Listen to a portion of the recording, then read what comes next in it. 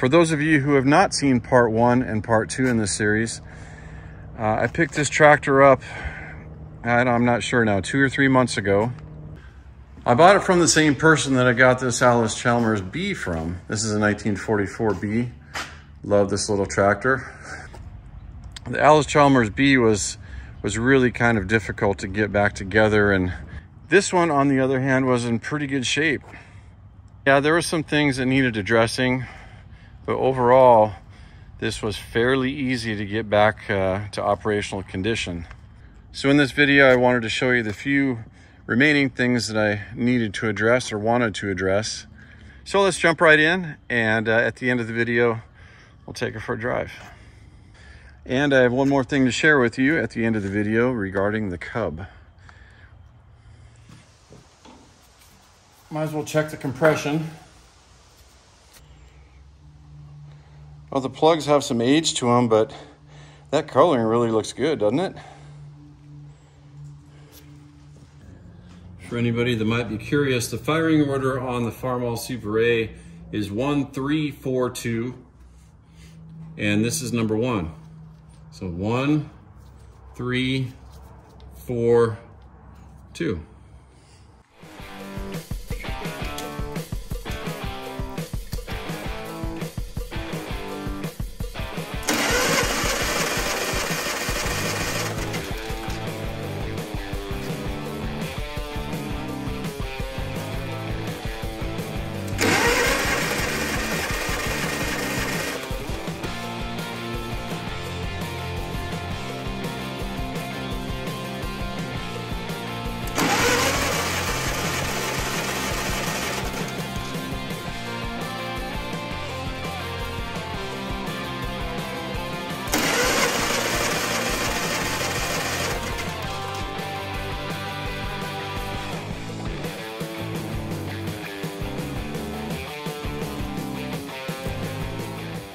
And I think on a freshly rebuilt factory spec engine, the compression should be about 125 per cylinder. So I think we are right on the money there.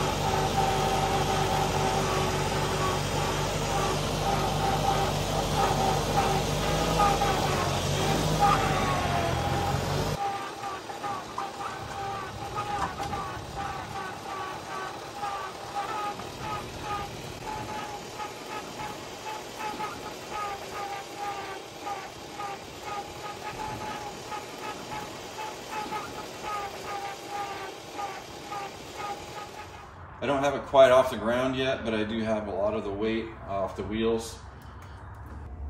We've got about an inch travel back and forth, although it looks like it's more than that. It's really only about 1 inch.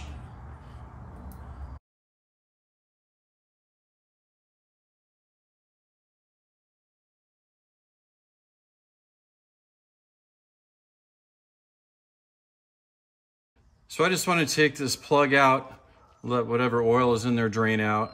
And I want to get my eyes on the worm gear to see what kind of condition it's in. And maybe even get my eyes on the horizontal gear that it meshes with. And just to see if I can determine why we have that inch of slop back and forth.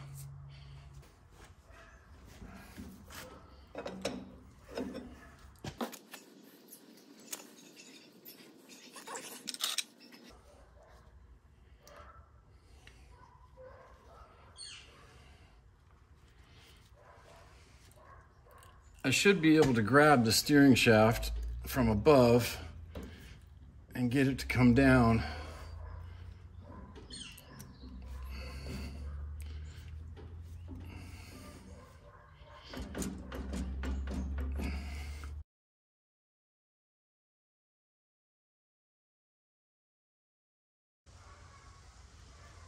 Bearing actually feels really good. All right, let's bring the shaft down a little farther. Let's see if we can get a better look at the worm gear. There we go.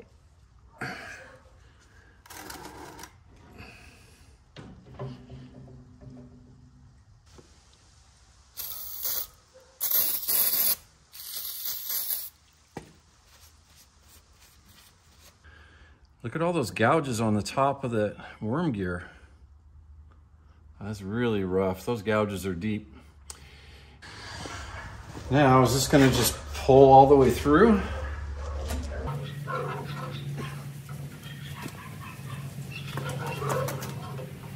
Yep, sure does. Let's see if we can get a look up in there. All right, there's a good shot of that gear. But I have a hard time believing that this gear is the problem. It does not look that worn down to me.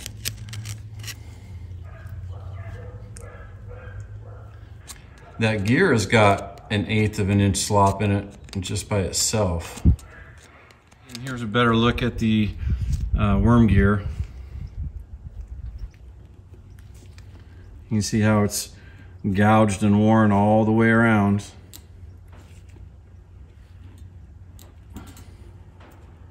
It almost looks like this was used in the steering box for a significant amount of time with no grease.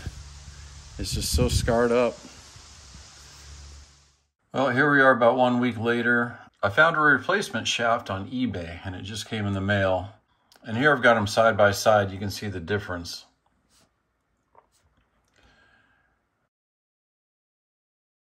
Now I'm miking out the old one.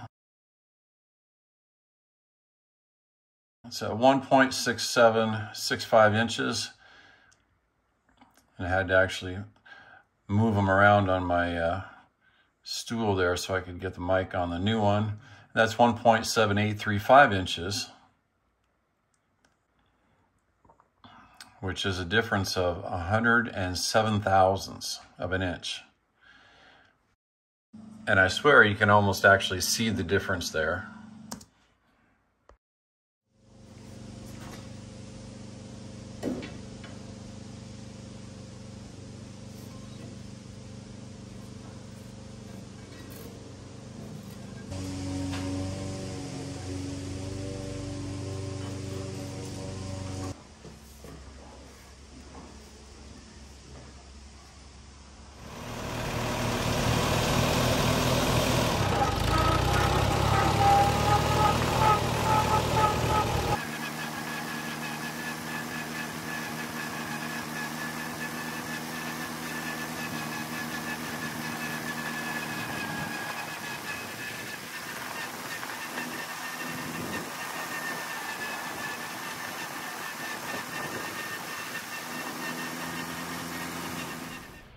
Now the plane, the steering wheel goes from about 12 o'clock to about 2 o'clock.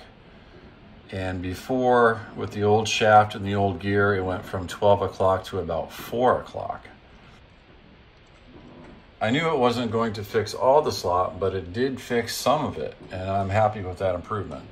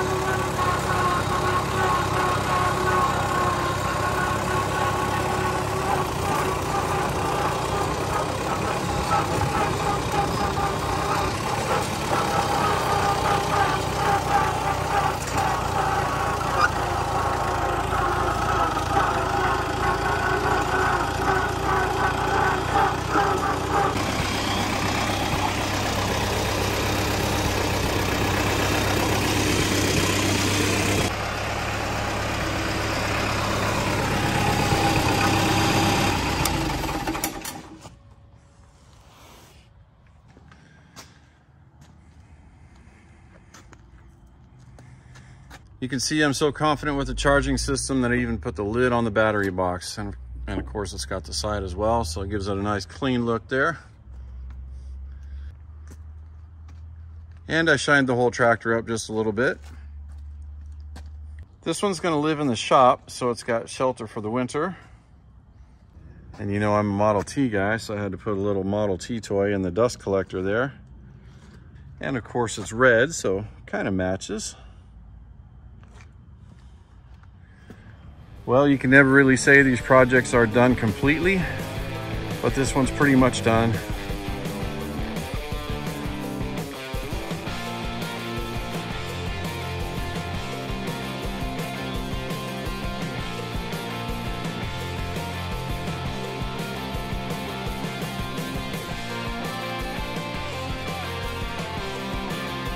Before I sign off, I'll be making a small series of videos on the Farmall Cub again. Unfortunately, this time it's going to involve a fairly big repair. A couple months ago, she started smoking heavily out the stack, mostly blue smoke, a little bit of white.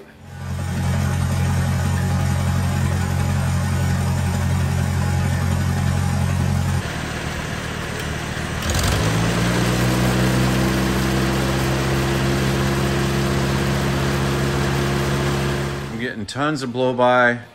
The compression is dropped. So I don't know if I lost the rings or if it's some type of a valve issue. So this will be one of my winter projects. We'll make a few videos on it. We'll get to the bottom of it, figure out what's going on, and get it fixed. Thanks for watching, everybody.